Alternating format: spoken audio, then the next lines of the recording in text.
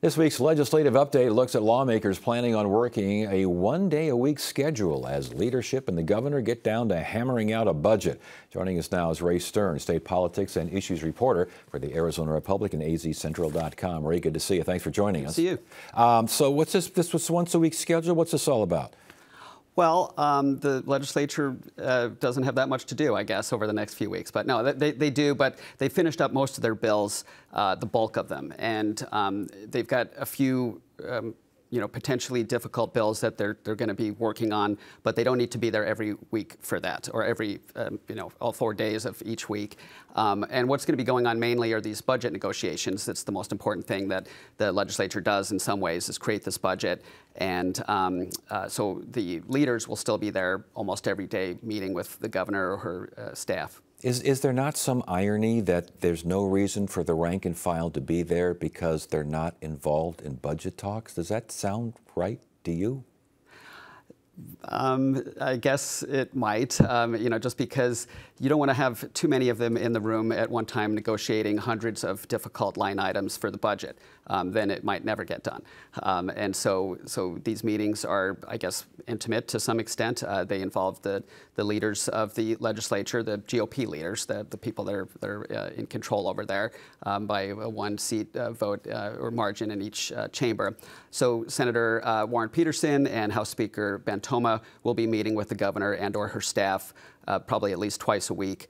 And then they will relay what's happening to their caucus and discuss the things that they did. Of course, they don't want people to end up disagreeing, and they don't want a surprise. So they will involve the Republican caucus, and they expect the governor's office, I think, to impart information to the Democratic leaders so that they're on the same page. I guess kind of naive of me, but I seem to remember a while ago that the budget negotiations and talks were a little more public, and the public was a little more involved. But this doesn't happen anymore, does it? It hasn't happened for the last couple of years, certainly, yes. Especially with divided government that we have there now. The per diem, they're not going to be there. They're still going to get their per diems? They are still going to get their per diems every day of the week, and that includes weekends and holidays. The legislators that live out of Maricopa County get a pretty good per diem, and yeah, they'll continue to get that even though they're coming in for 1 day a week. Okay, and that goes. It does drop after what, 120 days or something like that. Right, and so then it'll drop from the out-of-county legislators get, I think, $238 a day. That'll drop down to $119. In-county legislators get $35 a day, and that'll drop to $10. Yeah. So they might. Yeah. That $10, of course, can't even buy you a hamburger these days. Whether they show up or not right. is the easy idea. Okay. So we talked about budget negotiations, and obviously it's leadership. It's not rank and file. It's not the public. It's upstairs. And what's going on with that? Well, not that much up until now. They just had their first sort of solid budget meeting yesterday, and apparently not that much happened, but they were happy that it happened at all. The Republican leaders claim that Governor Hobbs has canceled a lot of budget meetings that had been scheduled over the last few weeks. And when I called Governor Hobbs' people to ask about that, her spokesman told me that the governor wasn't aware of any canceled budget meetings, which was kind of interesting. I said, well, does that mean that you're denying what they said about canceling meetings? They didn't get back to me on that. And when I told Senator Warren Peterson about that, he kind of laughed and said, yeah, she's not aware about that much over there, which was a pretty interesting dig. But I just don't know, because they aren't always communicative from the governor's office to the press. So there was a meeting yesterday, and there's supposed to be one now tomorrow? There's one tomorrow as well. And so hopefully that's ramping up, and yes. they'll actually discuss substantive things. I don't know whether they're going to talk about the toughest things first or leave that till later, but there are definitely some tough things in there, including Governor Hobbs' idea that she's going to make reforms to the private school voucher system that will save the state about $250 million, and Republicans have said that's not even an option. So we'll see how much they want to do that.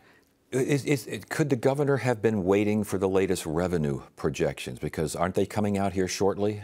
They are, and there's a basically the legislature has a finance advisory committee that's going to advise them on the latest revenue projection figures. That'll be on April 11th, which is Wednesday or Thursday. And there's some thought, though, by the Republican leaders that it may not change that much. And whether it does or not, I do think that their argument that there could have been budget meetings up till now to hammer out maybe the easier things, that makes sense. Yeah, I mean, it'd be nice to know if it's about a $1.7 billion shortfall for 2 years, this year and next year, and it would certainly be good for them to know if it's much greater than that. How long do you think these talks could last, and how much of a factor is it that Speaker Toma is running for Congress? Well, that's a good question. I mean, he won't be working every single day, even with the budget talks. He may be down there most days, but he'll have, I suppose, some time for some campaigning. Maybe not as much as one of his competitors, Anthony Kern, who's a senator also running for CD8 against him, who now has only 1 day a week to show up. But this is probably something that's going to take, at least the month of April, I would say, and into May. So if they're only having 2 budget meetings a week, and there's literally well over 1,000 line items, then it's going to take a while to hammer all those out. Hey, last question before you go. We talked in headlines about the Supreme Court hearing, the appeals court hearing, the Texas law and the constitutionality therein, and leaning heavily on SB 1070, what the Supreme Court ruled and the provisions knocked out by the High Court. Am I hearing that there's a movement afoot among Republicans at the legislature to go and send something similar to that Texas law to the ballot? There is, actually, and that's one of the things that they'll be looking at, not just the budget. When the legislature comes in once a week, they have some ballot measures, including what may be called Border Day, in terms of maybe putting that Arizona Border Invasion Act in there, as well as something that the House Speaker had proposed that would reform the E-Verify system and make it more robust. So, yeah, and they are looking to what happens with the courts in Texas before they maybe do that, but that's a plan right now. Indeed, it's a plan, but it doesn't sound like Speaker Toma's all that excited about the plan. It seemed like he was saying people aren't necessarily doing the right. What's that all about? I think there's concern about it for sure, but there's also a lot of enthusiasm for this bill, the Border Invasion Act, which not only allows Arizona police to act as immigration officers, but allows Arizona judges to actually deport people. The federal government, of course, says that that's their purview, and so they're fighting hard against that.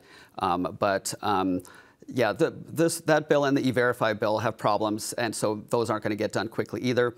I'll also say that Peterson told me today that Senator Peterson told me that they're going to have an election integrity package as well, something that could go on the ballot that would deal with some of the Republican concerns about election integrity.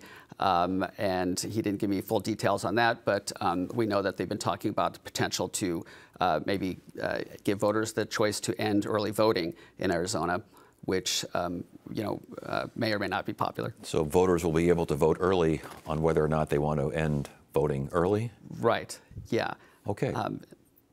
Okay. People will send in their mail-in votes, and maybe they'll be voting to never do that again. There you go. All right. Ray Stern, Arizona Republic, azcentral.com. Good to see you. Thanks for joining us. Thank you.